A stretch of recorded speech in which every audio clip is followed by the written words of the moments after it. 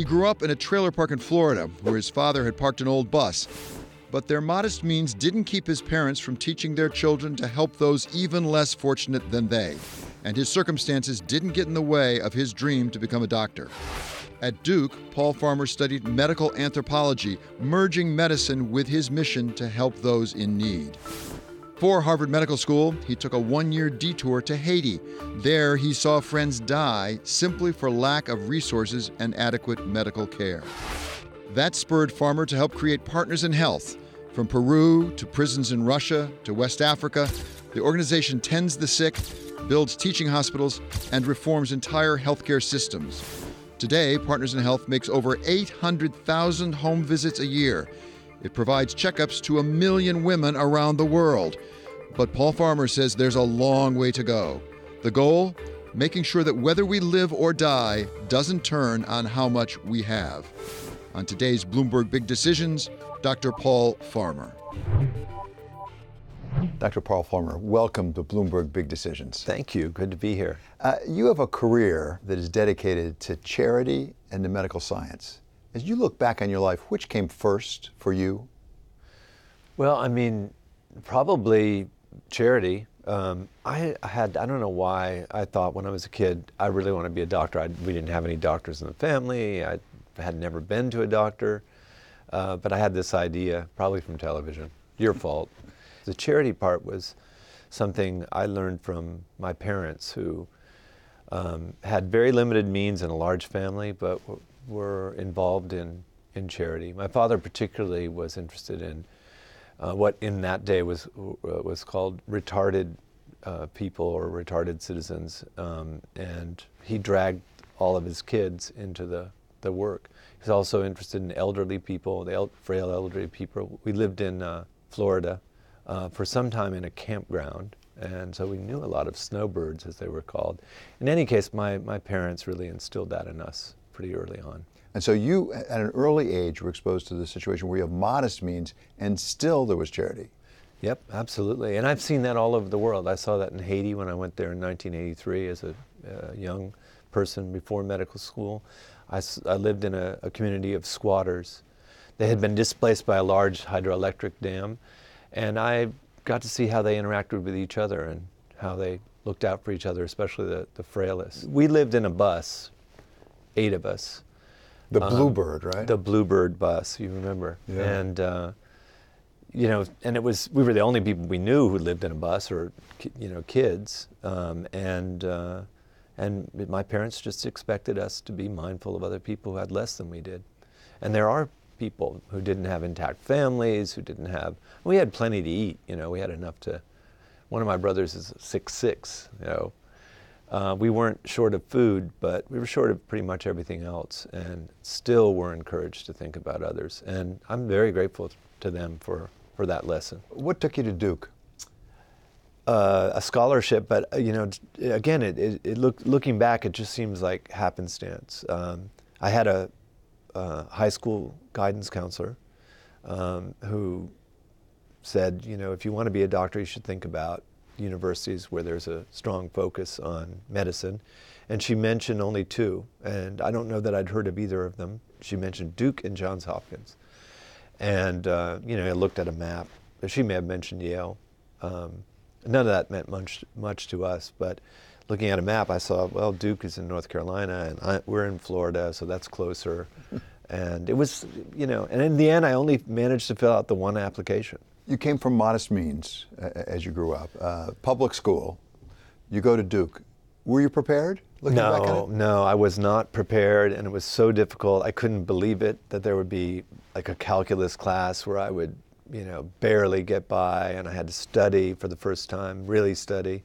So no, I was not prepared. In fact, I remember when I first heard someone say that first year to one student say to another, "Where did you prep?" Like, what the hell does that mean? And so it was a cultural shock, probably the biggest one of my life, which is saying a lot when then you go to Haiti and Rwanda and other places like that. I was very poorly prepared. What did you study? Did you go right into science? I went into chemistry, which I loved, especially biochemistry.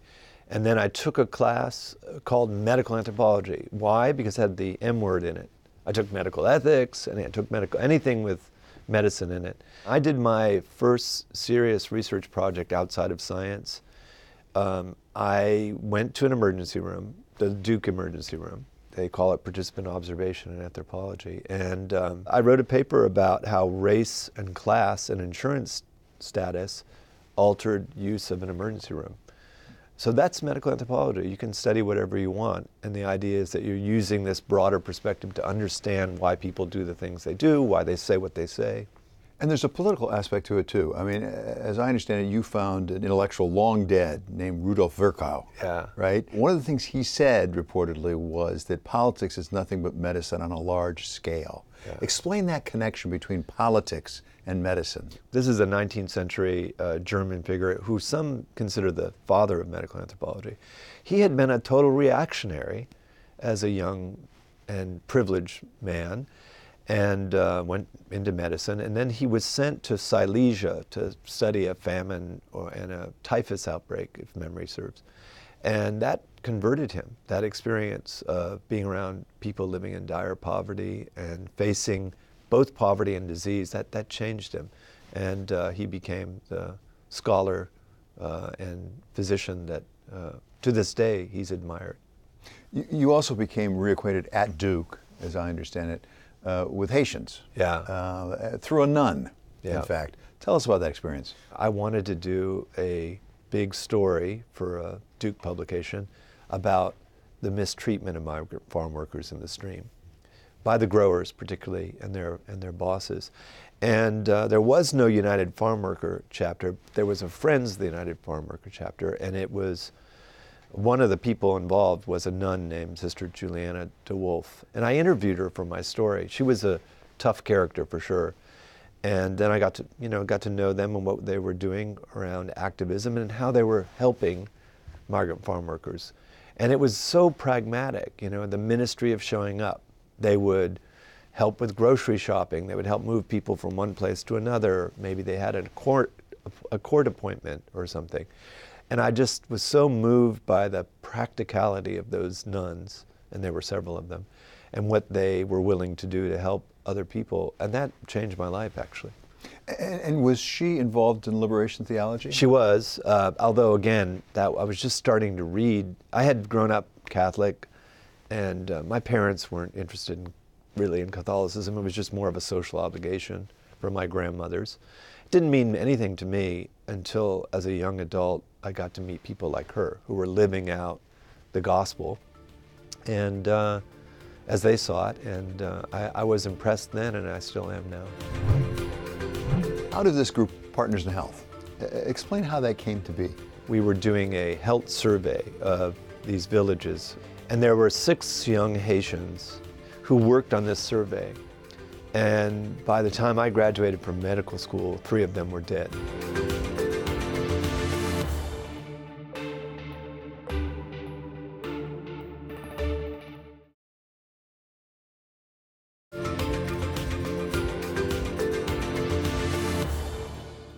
You came out of Duke. In a sense, you went 2 directions at the same time. You went to Haiti, and you went to Harvard Medical School. Yeah. How did you first go to Haiti? I wanted to go to West Africa and be a doctor. And to that end, I said, I'm going to get a Fulbright grant. And I applied for a Fulbright, and I didn't even get an interview.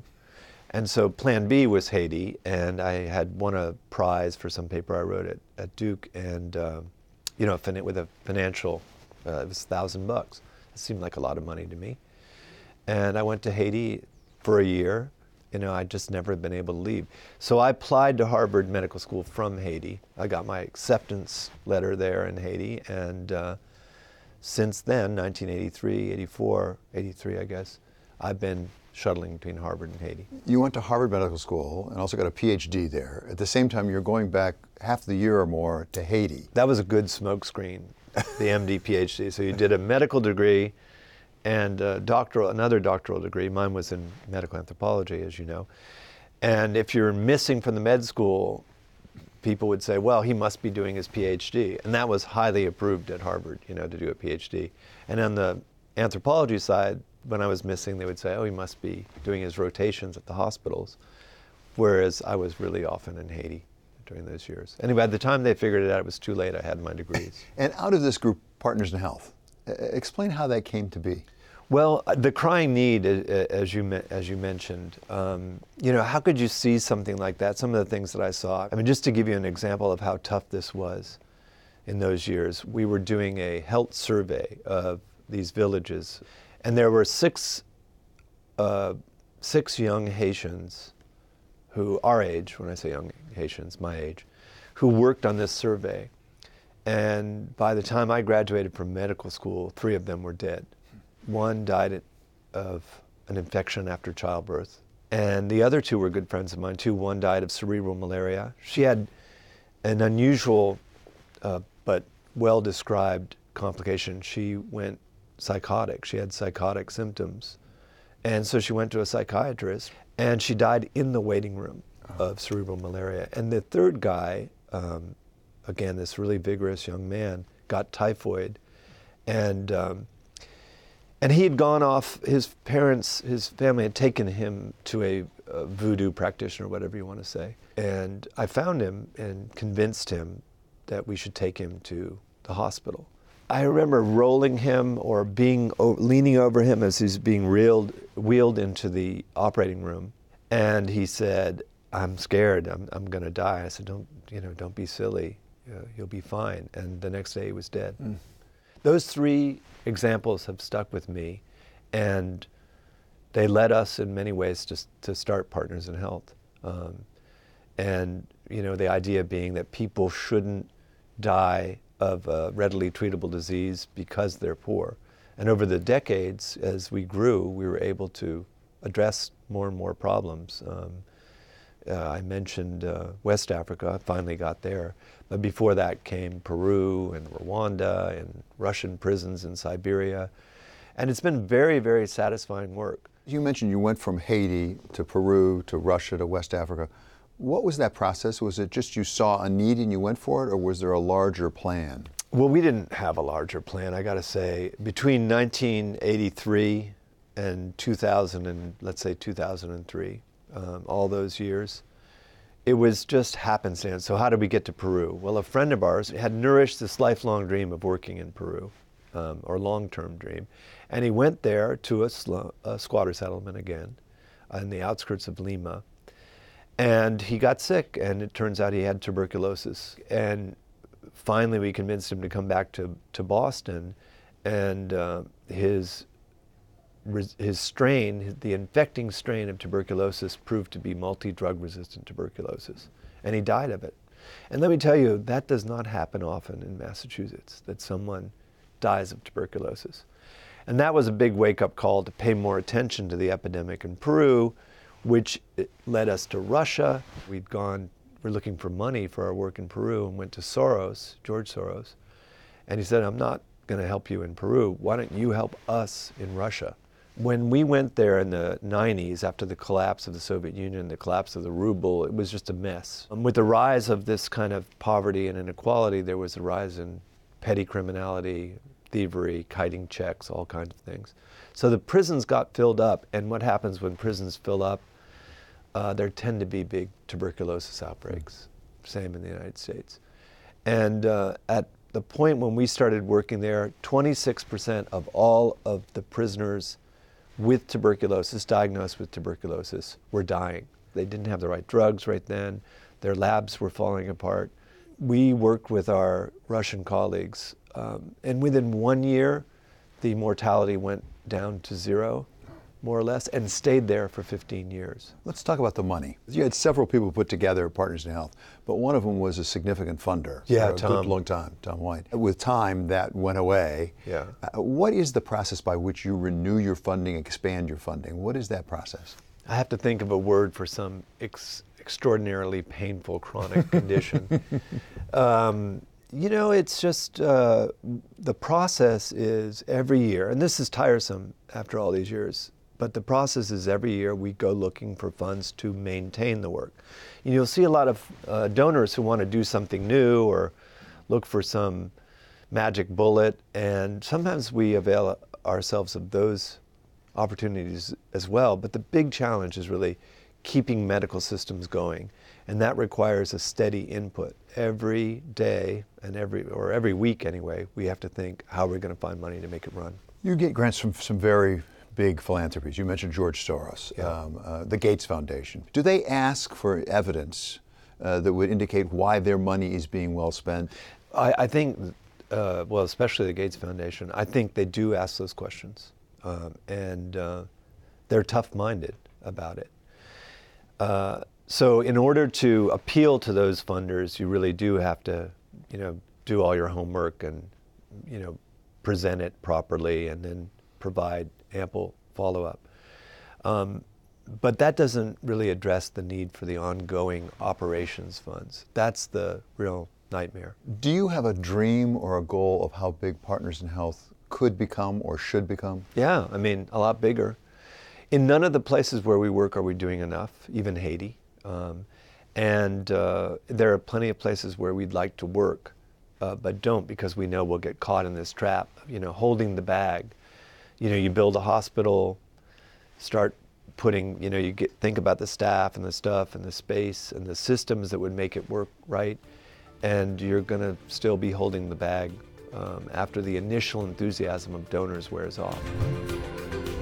What can you tell us about the U.S. healthcare system? The primary weakness is that we don't attend enough to preventing adverse outcomes among those who are already sick.